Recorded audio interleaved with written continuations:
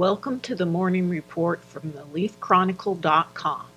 Here's your weather for January 2nd. We're looking for snow, rain, and temperatures falling into the 30s today. A miserable one. Now, here's some more news you can find on the Leaf-Chronicle.com. The first baby of 2014 born in this community was Maya Vasquez. She came into the world at 10:20 a.m. on New Year's Day at Blanchfield Army Community Hospital.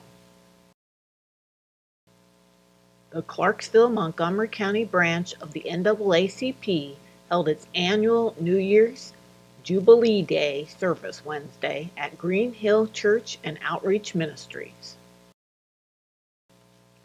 2 Clarksville eateries received perfect scores in the November health inspections conducted by the Tennessee Department of Health.